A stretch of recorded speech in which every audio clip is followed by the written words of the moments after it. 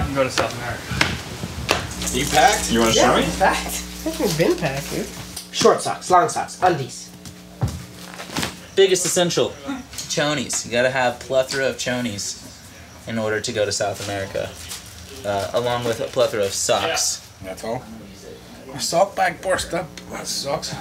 So you know you get to here, and then you just go, and then you just slide it right in, right?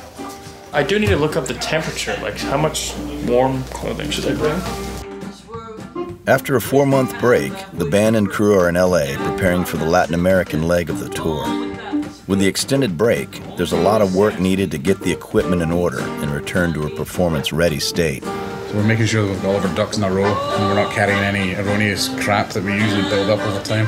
And fixing broken things, which happen all the time. Every time I've heard this acoustic recording, all I hear is Danny. Like, I can't hear you on the chorus. So I tried putting a little more gruff into it, and you tried. Vocally? You back off. Try like sing it. Just like smoother and not so shouty. What's made it feel better is we're freighting everything. So theoretically, that makes our life a lot easier. Normally, they will fly with all their equipment as checked baggage, but many of the countries on this run have unique customs regulations, so they have opted to send the equipment via air freight. We're dropping it off, and someone else is going to drive it to each venue for us, which is great. So it only costs a small fortune. This will be the first tour since Jesse and Rachel's daughter, Eve, was born in January. It's going to be gone for about a month, and she's still so new, so... Sorry. I don't want him to miss anything, and she changes so fast that I'm afraid he's going to miss important things.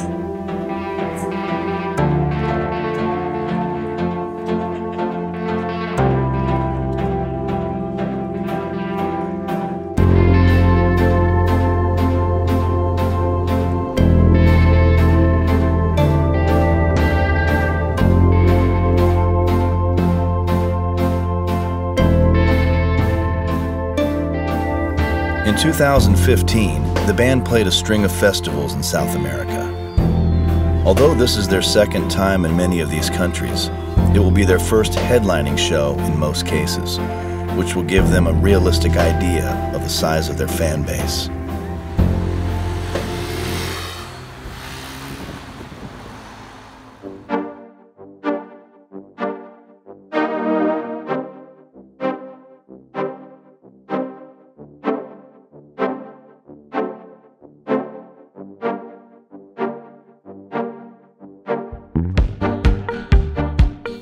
After an overnight flight, they have some time to get their bearings and do some press before their first show the following day. Let me tell you what's going on.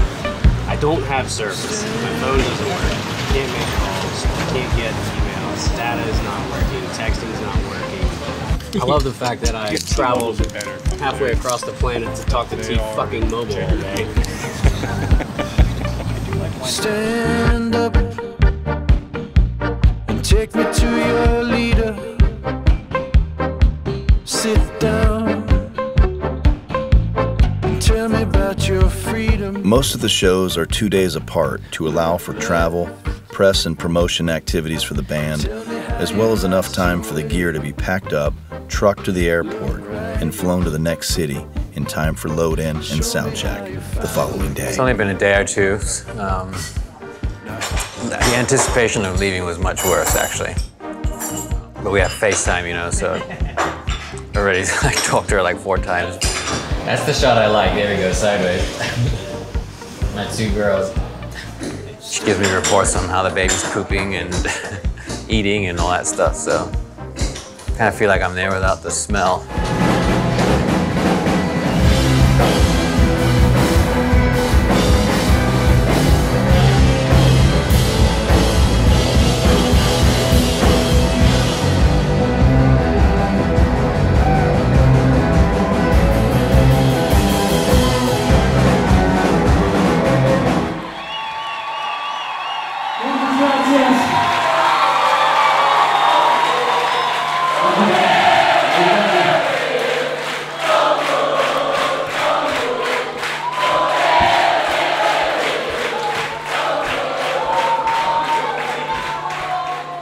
tomorrow she'll bring.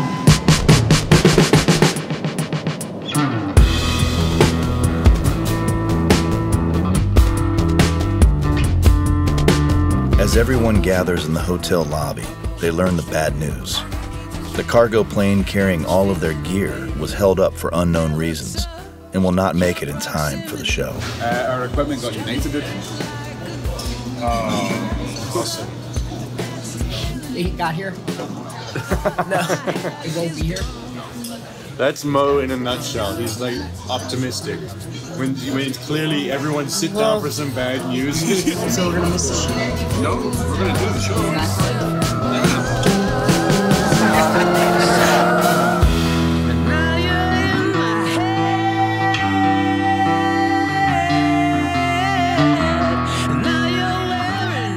Not only do they have to find and rent all the instruments and gear in time for sound check, they also have multiple TV and press commitments spread out around the city. It's not a very usual instrument to rent. Normal rental companies didn't have an accordion. So it was a friend of mine who said, my father used to play the accordion. I think he has one somewhere in his house.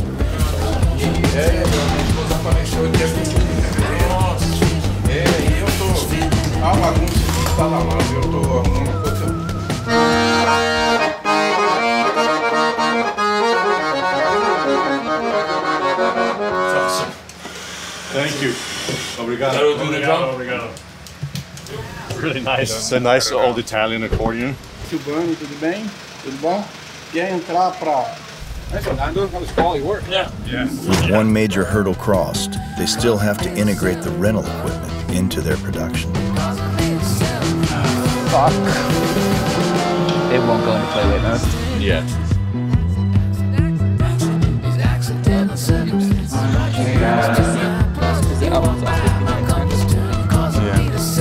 I really hope it goes well because Brazil, the fans are kind of nuts here. Oh, say hello. Hello, Tina. I'm trying to get a hair like yours.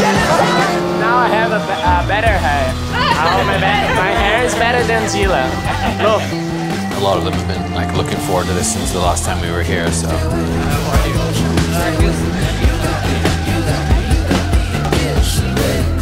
Technical issues, not ideal, especially when first time back in the country, headline show. It's not the kind of impression you want to leave, or it's not the state you want to be into. Go do a show like that.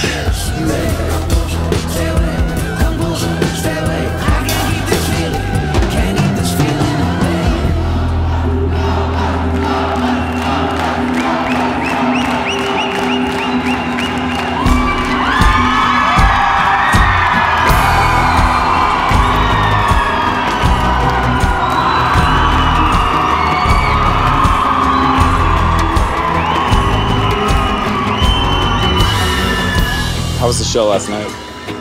It was awesome. It was very encouraging. I feel like reminders like this occasion that we need that music and this career can be fun and enjoyable. Well, how the fuck did we get away with that anyway? That was kind of a miracle. I mean, that was just, everyone took pride in their jobs, you know? And they were like, just wanted to make it happen. Because we spend so much time like bitching and complaining and dealing with bullshit, you know, the business side of things. When we play a show like that and you just remember like, this is why we do this. That and money. Did you make some money? No.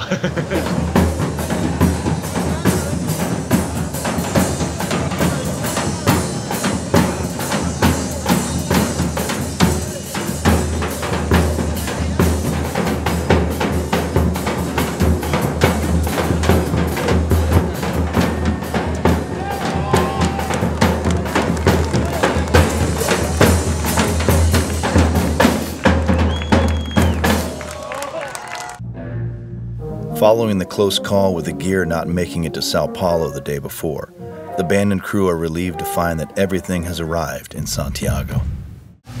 5-sided stars, buried or burnt to a char. Fashion is law, made and trimmed.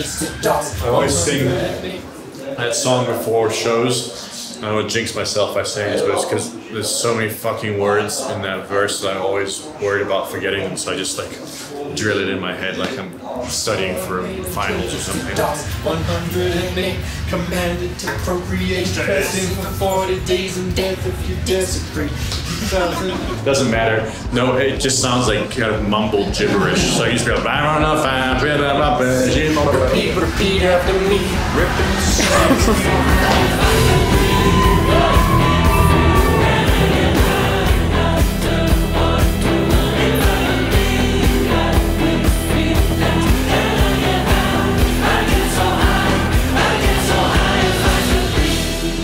As a first visit to Chile, everyone is happy with the show and the successful planting of a seed for future visits and festivals. What's your birthday tonight?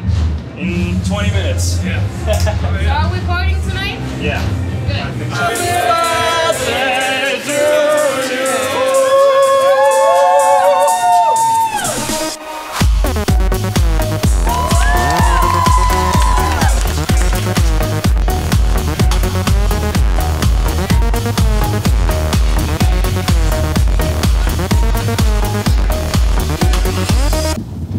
Wait, what? Lobby call is not at 11:30. Did something change? No. 22nd, travel to Peru. Nope. It's 6 a.m. What time is it? It's not 11 a.m. lobby call, it's 6 a.m. lobby call. What time is it right now? 3:19. Fuck. So what time is it, Meg? Just gone 6 o'clock. Yeah, 10 past 6. We're waiting for the remnants of the birthday party to arrive in the lobby so that we can make our way at the airport. How you feeling, mate? Feeling rough. Really rough. Who's next time, do you think? Is it going to be G, Jason, or Dan? I think it's probably going to be Jason.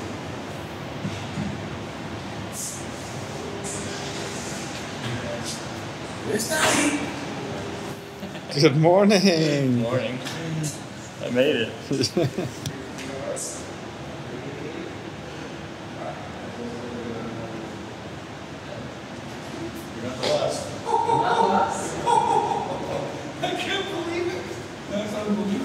Jeez, how's the rest of the night? Did you get some smooches?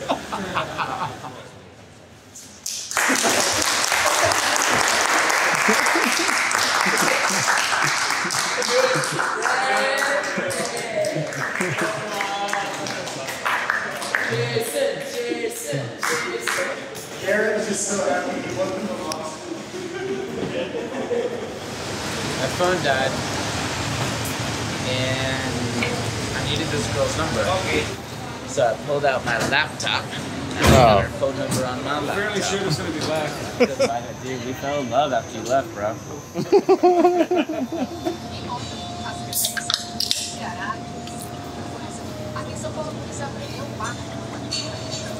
What are you making? Some sleeping medication. Morning.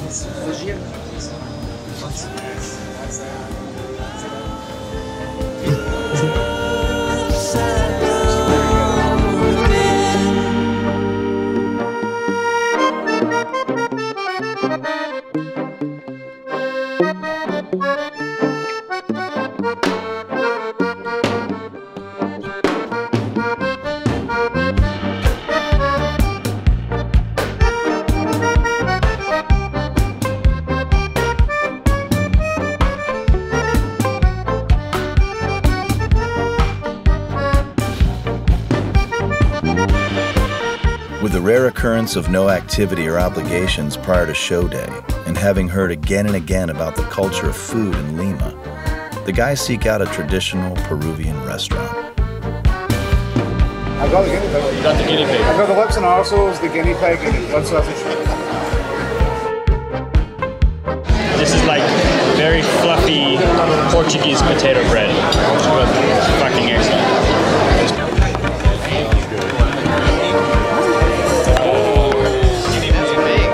Chicken liver's weird. Chicken heart's a little bit weird. Everything else is fucking great. The guinea pig's good? Yeah, man. It's really good. It's pretty good. You had it too? We choose to go out to dinner all together. Yeah. That is not normal as a crew.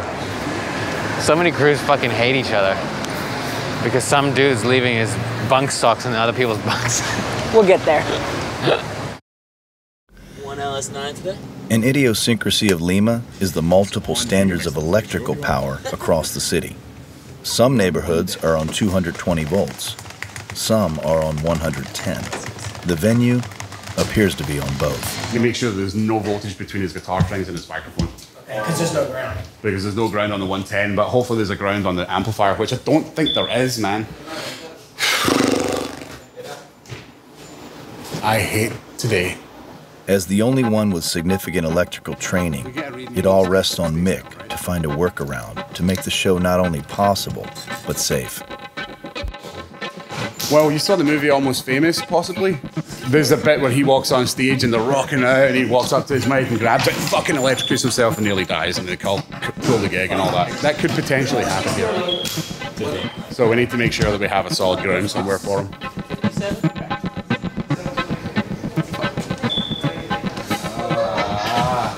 Two languages I don't understand today. Spanish and electricity. I've never done the heart attack on stage, though, but we'll find out today.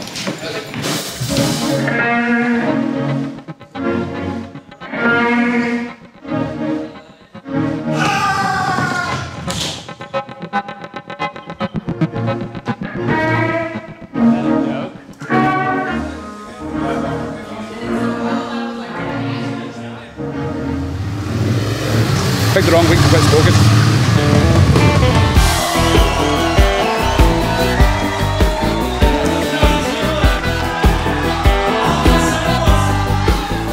One of the most enthusiastic crowds we ever played to, and they just had such a good time. They weren't just like raucous; they were just having fun. It's contagious. All the power issues were worth it. We thought they weren't going to be worth it, but they were. Gracias por todo. El concierto estuvo demasiado genial. Los amo, los amo. ¡Kongos!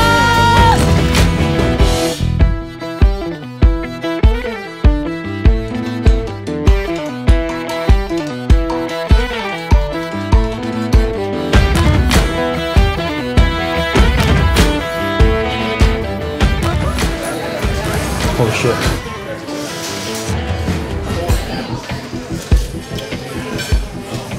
Yeah, it's fucking amazing.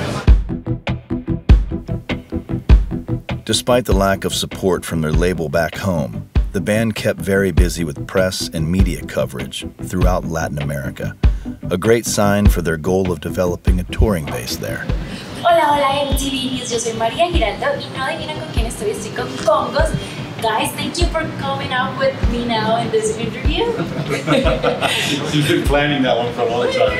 None of us have come out yet.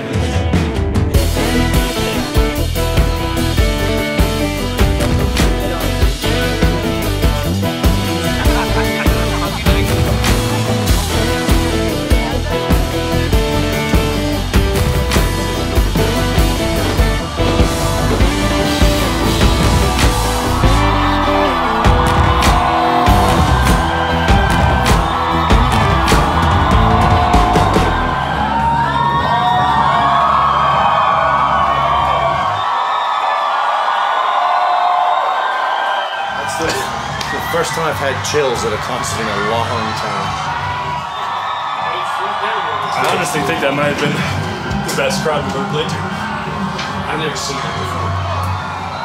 It has been one of the best tours we've ever done. Just the consistency of every fucking city and every country we come to has just been incredible.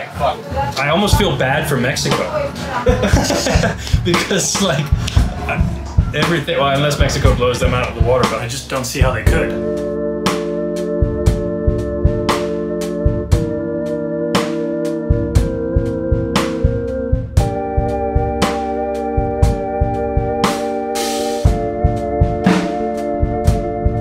Hola, Mexico. How's it going? ¿Qué onda? We are Kongos, and we are here in Mexico City.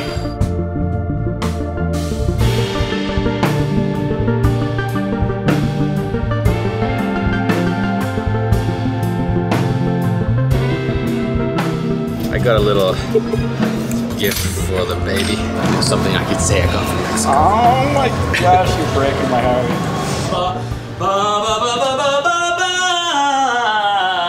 I ran out of t-shirts to wear as my last. Well, I actually have one spare in my backpack, but I have a tank top. I was gonna wear that, but Dylan's already wearing a tank top, so we have a one tank top rule in the band. I'm not kidding. Can't have more than one tank top on stage, otherwise you're the tank top band. Only one tank top on stage at a time. Whoever puts it on first. It's like a fedora. Like in a group of friends, you can only have one person wearing a fedora. You can't have two people wearing a fedora. If you do, one of you have to die. If not both. One fedora is pushing it. 3 minutes till showtime. This is our last show. Last show in Mexico. How has Latin American run been?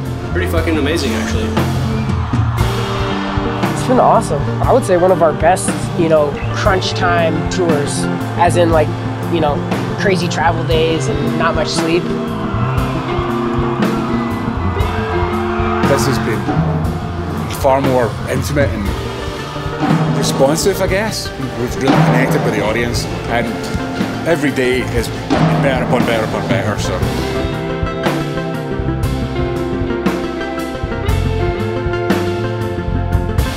It's 3:30, 3:15 in the AM. Yeah, he's there, you can see him. He has no idea that the window's like... Props goes to Danny for living life to the fullest.